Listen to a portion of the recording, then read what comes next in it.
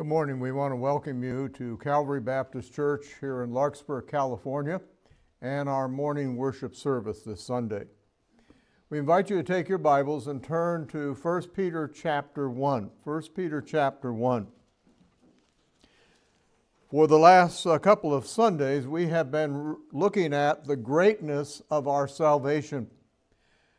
And this section, we are coming to a close of Peter's first chapter here. We'll go on to some other things that he's going to write on, beginning verse 13. But I wanted to return to verse 12 this morning. We did not have an opportunity to be able to finish the last part, and I really wanted to go back and look at something else. If you'll notice, he says very clearly here, of which salvation the prophets have inquired and diligently searched. The prophets, as they wrote, they were also looking at those things they were writing, wanting to better understand them, because they did not have the cross yet, and there was still much that they did not know. So they searched diligently. And they prophesied of the grace that should come unto you. He's talking about those he's writing to, which includes us. And so he's saying to us, this is the grace that would come to you. They wrote about that in the Old Testament. We have to search the Scriptures like they did. When the Lord Jesus Christ spoke to the disciples, when he spoke to others, he was quoting from the Old Testament, showing them that these truths were there, and they spoke of him. They spoke not only of his glory, but they spoke of his suffering. When we look at Isaiah 52 and 53, we see that so very, very clearly. He goes on and he says, searching what or what manner of time the Spirit of Christ, which was in them, so the Holy Spirit was in them as they were writing, did signify when it testified beforehand the sufferings of Christ and the glory that should follow. And then we come to verse 12. Unto whom it was revealed, that is, unto those prophets, that not unto themselves, but unto us they did minister these things. In other words, he's saying there that they were not ministering these things just to themselves, but to us. So they were writing for us. And remember, the Bible says very clearly, all Scripture is given by inspiration of God. And the Bible says that it is given for our instruction. Some don't bother with the Old Testament. They don't bother reading it very often, or they skim over it. There is even at least one denomination that I'm aware of that never preaches out of the Old Testament. They believe the Old Testament was for them, and that it has nothing to say to us. We would lose a great deal if we did not read and study the Old Testament. And notice here he talks about the things. I want you to just kind of put that in your mind, the things. He then goes on and he says, which are now reported unto you by them that have preached the gospel unto you with the Holy Spirit sent down from heaven. Which things the angels desire to look into. So the prophets wanted to understand these things, and so did the angels. And so as Peter closes this section of this first chapter by reporting the inquiry made by the Old Testament prophets as well as the angels of God. The prophets searched diligently to understand all of God's grace. And isn't it wonderful now that we're saved? Now we can look back at the cross and we see that grace even greater. We see it even clearer. And the angels also wanted to know all about what the Lord Jesus Christ had done for mankind. Well, let's have a word of prayer as we continue this morning in the Word of God. Heavenly Father, I thank you so much that when we look back, that we see how you gave by inspiration through thy Holy Spirit to holy men of old who were led by thy Spirit to put down thy precious word. And as we search the Scriptures, we find there over and over and over the Lord Jesus Christ in so many different places, and in types and in very open and clear messages and prophecies. And so, Lord, it's a real blessing. And as we have now had the privilege of coming to know the Lord and to be able to look back to Christ on the cross, and these things become much more clear to us, I pray, Lord, that our salvation will never be something we take granted for, that we always are rejoicing in and wanting to know even more and more and more of our salvation, to understand it better as the prophets and as the angels desire to. Surely we who have experienced this wonderful salvation must have a greater desire to know more about it. Lord, I pray that thy Holy Spirit would give me unction, enable me to preach and teach your word. I pray, Lord, you'll help us to not only open our ears, but our hearts, and to hear from you, because it's you, Lord, who is speaking to us. I'm just your messenger, and frail and not able to do what really needs to be done, but I trust you to empower me and enable me. And most of all, Lord, as thy Holy Spirit speaks to our hearts, you make it possible for all of us to better understand thy wonderful truths. Heavenly Father, I realize that there will most of the time be somebody unsaved who will hear the Word of God, this message. And I pray, Heavenly Father, that thy Holy Spirit will take the Word of God and speak to their hearts. Show them their need of coming to know Christ as their Savior. Show them their need of salvation because of sin, and that they need to be transformed by the grace of God. I pray, Heavenly Father, thy word will go forth and will not return to thee void, but will accomplish what you would have it to accomplish.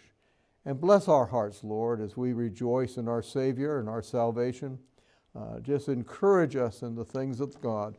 We pray in Jesus' precious name. Amen. Well, notice here in the midst in verse 12, Peter says, or at the beginning he says, unto whom it was revealed, that is the prophets, that not unto themselves, but unto us they did minister these things. Now, of course, Peter is talking about the apostles and others who had been traveling through Asia Minor and had been bringing the gospel of Jesus Christ. Obviously, Paul had gone through many of those areas. We don't know how many of those communities had he gone to. He doesn't list them all, but he probably had gone through. Peter more than likely had, because we know at certain times, Peter like was Galatia and some of these other places. And there were others that are not mentioned who were also called, and they went. They weren't apostles, but they were preaching. They were bringing the word of God to the areas and all the people there. And so he's saying, these who have come and brought this message to you, these things that they have shared with you. And so the gospel that he had preached, the gospel he had taught to them, was the same gospel that they were hearing from these others. So what are these things proclaimed by the preachers of the gospel? Well, they are the provisions God has made possible through Jesus Christ's sacrifice for every single individual who comes to know Christ as the Lord and Savior. God has these provisions for us. They appear to be, and this morning I'm just going to look at 7 of them. There's much more, I think, but we'll just look at 7 as we look at this morning. The first provision is eternal salvation for all. You're here in 1 Peter, so just go over a few pages to 1 John. 1 John, and when you get there, go to chapter 2. 1 John chapter 2. Some people preach and teach that Jesus Christ only died for the elect and no one else. Now, I believe he died for the elect, and I believe in the election, and I believe that we're chosen by God. But look at what he says here in verse 2 of chapter 2. He is the propitiation for our sins. That is, he satisfied all of God's needs when he died on the cross. He is our propitiation for our sins. And not for ours only, but also for the sins of the whole world. I do believe that when Jesus Christ died on the cross, he died for everyone. His death is sufficient for all. That is, it's sufficient for every single person, but it is only effective for those who accept Christ as their Lord and Savior. Now, some people will take this and they'll say, oh, well, Jesus Christ died for everyone, and so everybody's going to be saved. But that's not what the Bible teaches. It does teach he died for all, but his death does not do us any good unless we put our faith and trust in the Lord Jesus Christ. So no one is excluded. No one is kept back that cannot come to know the Lord. Whosoever shall call upon the name of the Lord shall be saved. Jesus says, come unto me, all ye that are heavy laden, and I will give you rest. He invites everybody to come. It is not the Lord's desire that any should perish, but all should come to salvation. And so as a result of the price paid by Christ, anyone who is willing to receive him by faith as their Lord and Savior will be saved. In the book of Hebrews, the writer of Hebrews says this, but we see Jesus, who was made a little lower than the angels for the sufferings of death, crowned with glory and honor, that he, by the grace of God, should taste death for every man. That is, for everyone. He tasted death for all. And so, first of all, eternal salvation is available to everyone. Number two, eternal fellowship with the Lord may be enjoyed by all who believe. When we come to know Christ as our Savior, we are able to be in fellowship with God all the time. In fact, if we neglect that, we're neglecting one of the great gifts that God gives us. He doesn't just save us, he wants to be in fellowship with us. When having wandered away because of sin, the repentant soul is brought near to the heart of God. Paul wrote this to the Ephesians. He says, but now in Christ Jesus, you who sometimes were far off are made near by the blood of Christ. Before we were saved, we were separated from God. Our iniquity separated us from him. We could not come into his presence. We couldn't come to him in prayer. We couldn't come to him in fellowship. We couldn't do all of those things. Now that we're saved, the door is open. If you remember when Jesus Christ died on the cross, that the veil in the temple was split from the top to the bottom. From the top, not from the bottom.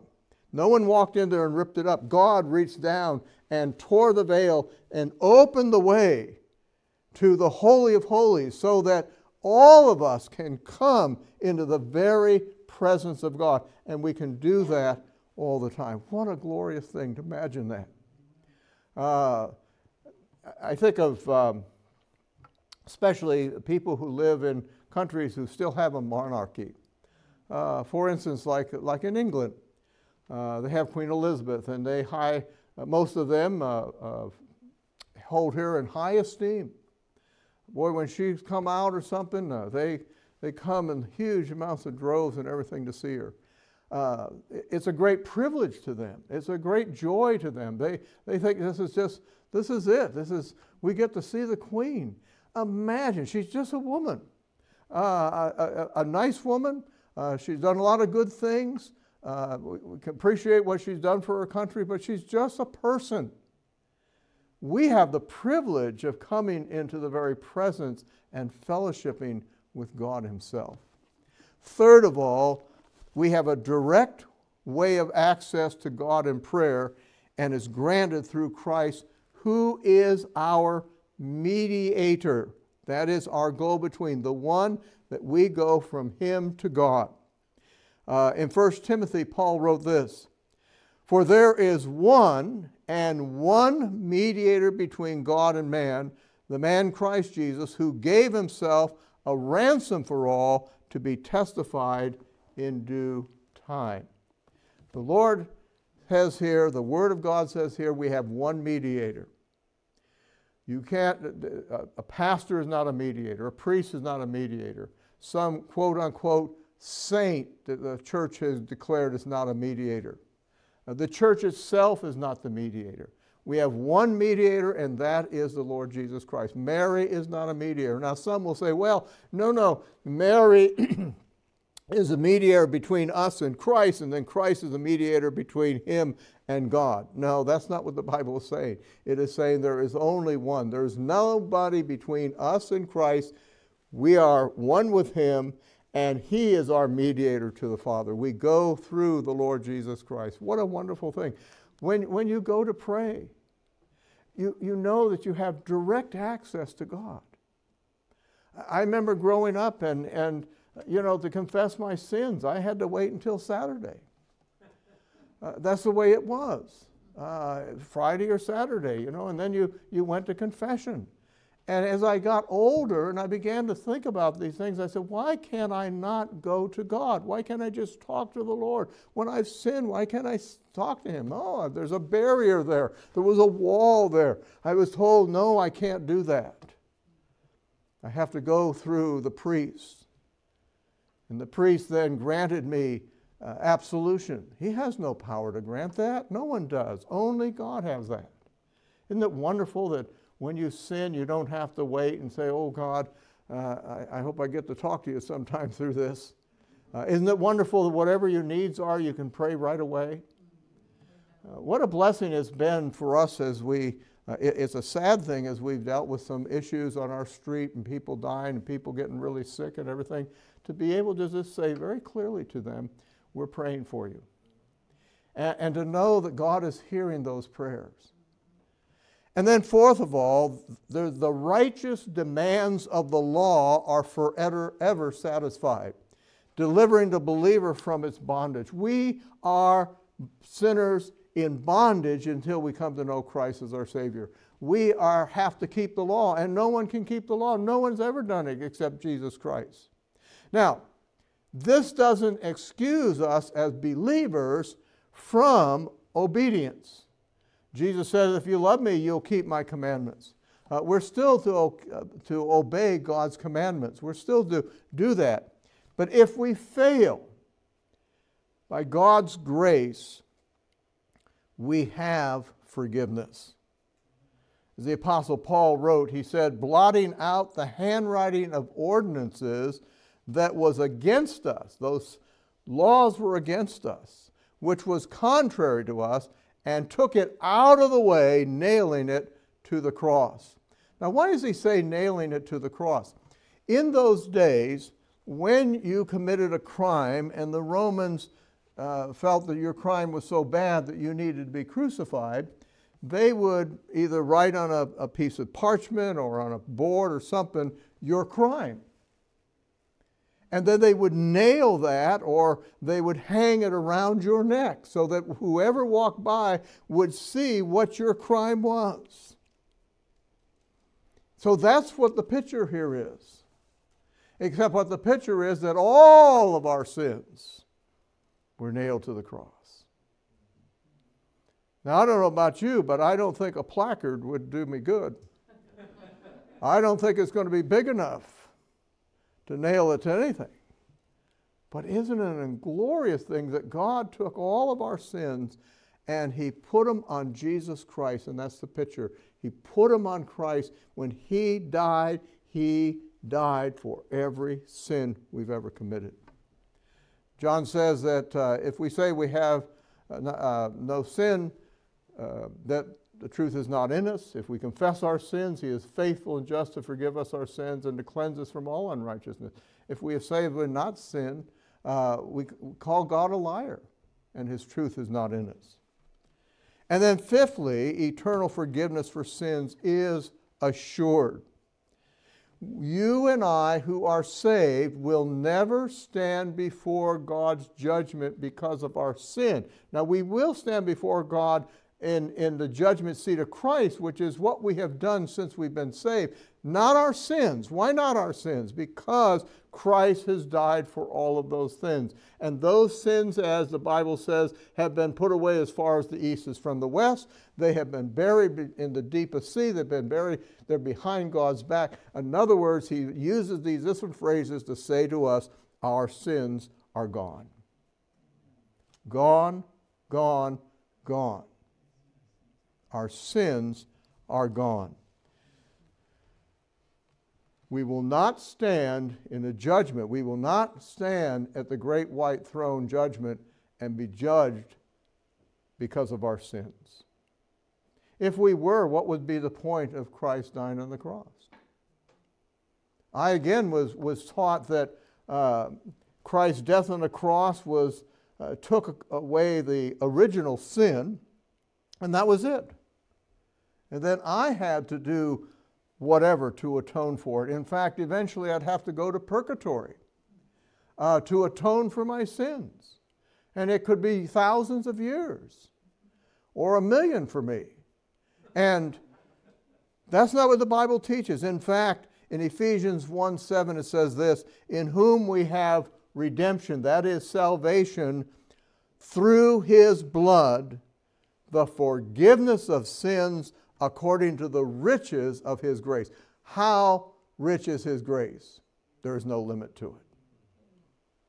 And then sixthly, the believer becomes the recipient of God's righteousness. Think about that. Our righteousness, God says, is as filthy rags. We should do good things and everything, but our righteousness is tainted terribly. But at our conversion, we actually receive the righteousness of Jesus Christ. It is what the Bible would say, imputed to us, all right? We are given that. When we stand in the presence of God, he sees the righteousness of Christ. He doesn't see us. He doesn't see our sin. He doesn't see our failures. He sees the righteousness of Jesus Christ. Paul wrote to the Corinthians, for he hath made him to be sin for us, not that he made him a sinner, but that he took our sin for us, who knew no sin, that we might be made the righteousness of God in him. And seventh, the anticipation of hope of heaven becomes a reality. Have you ever said to somebody, and this is a question you can ask somebody, you say to them, if you die tonight, what would happen to you? And a lot of people would say, I hope I will go to heaven. I said that when I was asked that question. I hope I'll go to heaven. But that's an empty hope. Unless we're saved, that hope means nothing. That's a hope in a fantasy. When the Lord Jesus Christ was on the cross, there were also two others crucified alongside him, one on either side. They were thieves. According to Roman law, they were to be crucified as well. They were guilty of their crimes. And the idea, I think, when we read those passages, is that they hadn't just stole one thing. They apparently were professionals at this. And they were stealing and robbing and maybe even killing. We don't know. And do you remember there was that one thief? He railed against Christ, and then as he began to watch the Lord, as he began to listen to him, as he's there in his presence, he realized something was totally different. And he said unto Jesus, Lord, remember me when you come into your kingdom. That's an incredible statement when you think about that. He calls him Lord, Master. Remember me when you come into your kingdom. Now Pilate, when he questioned Jesus Christ and he was talking to him and he says, are you the king of the Jews? And Jesus said, that's what I came for. He recognized that Pilate even that he must have had some kingdom. Most of the Jews couldn't even understand that. And here this thief on the cross God's Holy Spirit spoke to his heart. He said that when you come into your kingdom, remember me. And Jesus said unto him, and he says the same thing to you and I, verily I say unto you, today you will be with me in paradise. And paradise was one of the words that was used for heaven.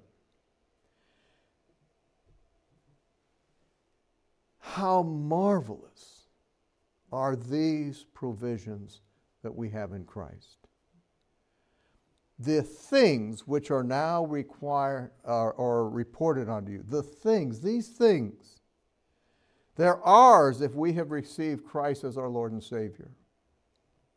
If you have not come to him for salvation, turn to him now. He invites you. He says, come unto me. And remember, this is not an invitation to a funeral. This is an invitation to a wedding. The Bible says that we will be united with him. Someday we will be at the marriage supper of the Lamb. He's taken us as his bride. He calls us unto him. The Lord then will fill our hearts with overflowing with joy and peace, with love through believing until we meet him face to face. I enjoy you to come and enjoy the blessed provision that he has made. Now, last of all, Peter tells us something else. And I think this is so interesting because look at the latter part of the verse. Which things the angels desire to look into. The same things that we've just looked at, these provisions, the angels wanted to look in as well. I don't know if you realize this, but our salvation is as much a mystery to the angels as their ministry is to us. We often wonder, what do the angels do? We have some little glimpses in the Scriptures, but we don't know all that they do. There is obviously evidence in the Scriptures that they're watching over each one of us. Some people believe that every one of us have at least what we would call a guardian angel.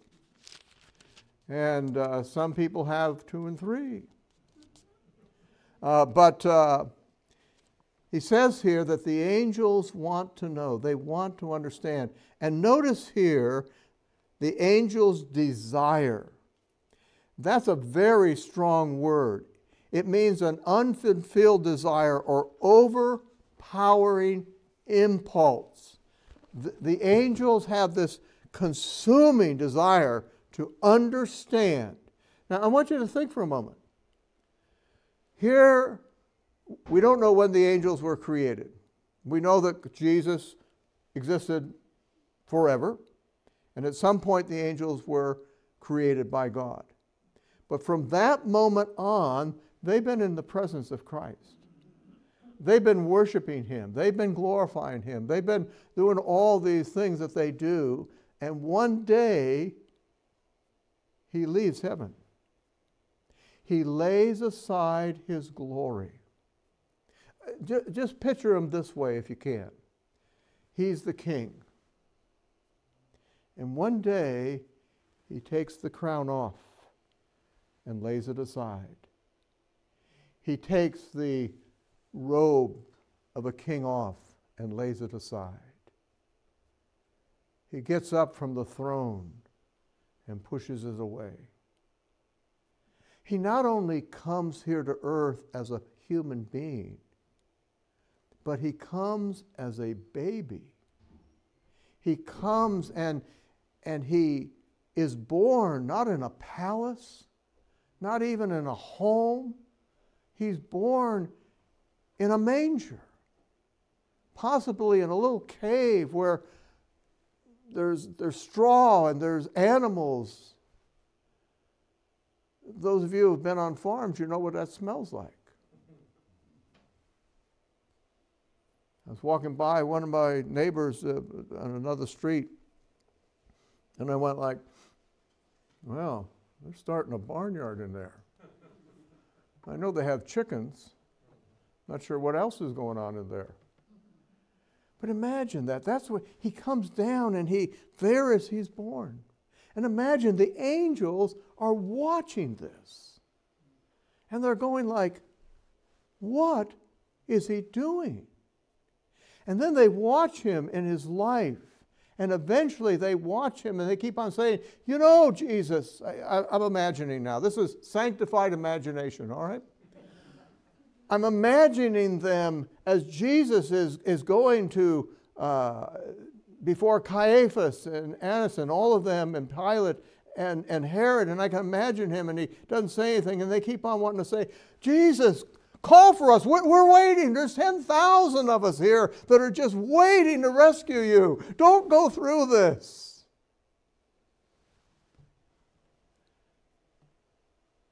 And Jesus says not a word. And he says, why?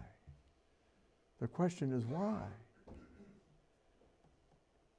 And they see him go to the cross, and even on the cross he could have called out 10,000 angels.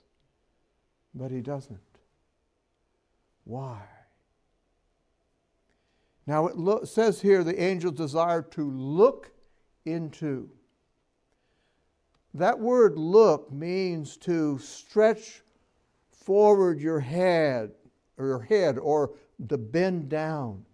It's the same word that is used when John and Peter went to the tomb and the stone is rolled away. And in those tombs, the opening was very low. It wasn't high. It wasn't a normal walking through a 6 or 7 foot high doorway. They were very low. You had to stoop down and look. And God is saying that the angels stoop down to look. I think the picture is they're looking down from heaven and they're stooping down, looking as close as they possibly can. The angels wondered what it was like to experience also the grace and the glory of salvation and for God's forgiveness for sins. In fact, Peter says here, in the Greek, it actually says that they are continuously doing that. They're still doing it right now. I believe they're watching us. And they're watching. How do we respond to the salvation that we have? Now, why would the angels be interested in our salvation? Well, first of all, the holy angels have no need of salvation. And the unholy angels cannot be saved. The holy angels do not need salvation, and the unholy one cannot be saved. Second of all, the holy angels announced the birth of the Lord Jesus Christ. They ministered him after his time of temptation. They announced his resurrection and his ascension. And now they're doing his bidding in heaven and on earth. They have a ministry still, and they're doing it for him, and they want to understand all of this that he has done.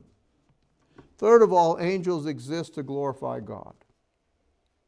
Everywhere you see them in the scriptures, that's what they're doing. They're glorifying God. And if you remember the picture that Isaiah has of the throne of God, and the cherub and the seraphim as they're around the throne of God, and they're saying, holy, holy, holy, Lord God Almighty. Holy, holy, holy, Lord God Almighty.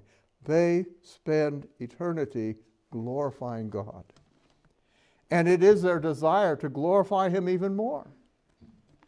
And so their interest in salvation isn't just curiosity. Don't ever get the idea, well, they're just kind of looking along and saying, well, I'm wondering what you guys are doing down there. No, no, no, no. They have a purpose in it. Luke tells us that Jesus said, there will be more joy in heaven over one sinner who repents than over 99 righteous persons who need no repentance. Now, we know that there's no one like that. But think about that. When you got saved, in heaven, the angels were rejoicing. You ever thought about that? You were excited. You rejoiced, but so were they. One of the reasons we know they're watching is what? Because whenever somebody gets saved, they see it and they rejoice in it. They're rejoicing. Wow, what a chorus that must be. Imagine during some great revival, people getting saved. It must be something else. The angels in heaven rejoice. They praise God every time somebody is saved. Paul said, God has exhibited us apostles, last of all, as men condemned to death because we have become a spectacle to the world, both to angels and to men. In other words, we're a spectacle not just to the world, but to the angels as well. The angels watched Paul and others as they got saved and as they began to go out and preach, and they watched them and they wondered at it and they were marveled at it.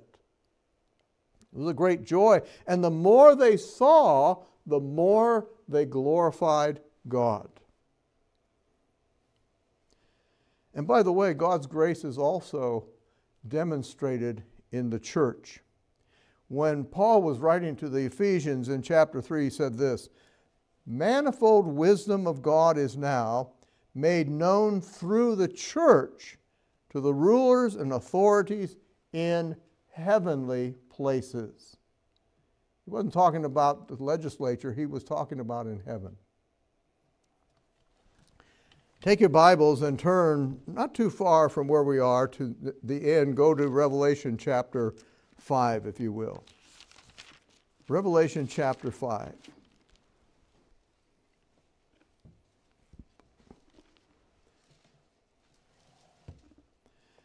When you get there, let's go down to verse 8. Now, if you remember, John is there, and there is this book, and it's got seals on it, and he's wondering who can open this book. When he had taken the book, is the Lord, the 4 beasts and 24 elders fell down before the Lamb. The Lamb took the book, the Lord Jesus Christ, having every one of them harps, golden vials full of odors, which are the prayers of the saints. And they sung a new song, saying, Thou art worthy to take the book and open the seals thereof, for thou wast slain and hast redeemed us to God by thy blood out of every kindred and tongue and people and nation. I want to stop for a moment. And you've heard me say this before. There are churches who are taking the blood out. There are churches who have taken the blood out of their songs in their songbooks. I find it interesting that when God writes the song, what does he talk about? The blood of Jesus Christ. Listen to that again. He says there, they sang a new song. This is a new song. Thou art worthy. Here, this is the beginning of the song. Thou art worthy to take the book and to open the seals thereof, for thou wast slain and hast redeemed us to God by the blood, thy blood, out of every kindred and tongue and people and nation. And has made unto us God kings and priests, and we shall reign on earth. And behold, I have heard the voice of many angels round about the throne, and the beasts and the elders, and the number of them was 10,000 times 10,000 and thousands and thousands. They didn't have the word million. They didn't have the word billion. They didn't have the word trillion. How can we imagine trillion? They didn't have it, but this is the only way they could express it. We don't know how many there are, but it's huge. Saying with a loud voice, Worthy is the Lamb that was slain to receive power and riches and wisdom and strength and honor and glory and blessing. That's what the angels are saying. A few people don't believe they sing, but I think they sing. Aren't you just waiting to hear that chorus? What a choir that must be.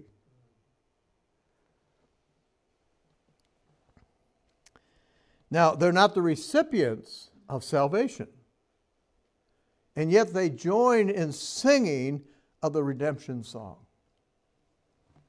They observe, they understand, and they glorify God. So Peter tells us the angels of heaven look down at us. They are amazed. They're filled with the desire to understand all that God in Christ, all that Christ has done, dying for our sins, being raised again for our justification, and the Spirit of God wooing and convicting the human heart. They love to see that. They want to see that. They are looking to that. And they're filled with wonder and amazement at all they see. The Bible tells us there is joy in the presence of the angel of God when one sinner repents and is saved. They look down. They're overwhelmed by the grace they see that is flowing from the wounds of the Lord Jesus Christ. The salvation that pours forth from his heart. The blessedness of his cross and the winning of souls. What a blessing. What a glory. What a wonderment. And it's all for our taking. It's all for us. And by the way, when you think of Peter and why he's writing to them, because they're going to go through persecution, they're going to go through difficult times, these things that he says here are an encouragement to them. And so for us, no matter how difficult life's trials are, we can face them with triumphant because of the greatness of God's grace in giving us salvation that the prophets had studied, that the Holy Spirit inspired, that the apostles preached, and that the angels continually investigate. Heavenly Father, I praise you and thank you for these things, these few of many, many things that you have provided for us, these incredible provisions. We praise you and thank you, our Heavenly Father, that in Christ we can have our sins forgiven, and we can have eternal life, and we can have fellowship with Thee, and we can have our prayers answered, and we can know that we receive the righteousness of Christ, and that we are no longer subject to the law, and that we have forgiveness of sins and cleansing. And we have a true hope of eternal life in heaven itself. And we thank you, Lord, that this is so great, so marvelous, so wonderful, that the angels themselves bend down low and continually look to see and understand. Oh, Heavenly Father, if it is so precious to them, how precious it must be to us. And Lord, for one who is listening, watching, doesn't know Christ as their Savior, I pray, Lord, that you will speak to their hearts. Open those hearts. Show them that they're sinners, sinners that need to be saved, sinners that need to come to Jesus for salvation. He is the only one. He says, I am the way, the truth, and the life. No man cometh unto the Father but by me. Draw them to thee, O Lord, we pray in Jesus' name. Amen. If, my friend, you're watching and you do not know Christ as your Savior, if you would go to our website, you will find there the plan of salvation. You will find how you can come to know Christ as your Savior, and we'll be praying for you. Lord bless you.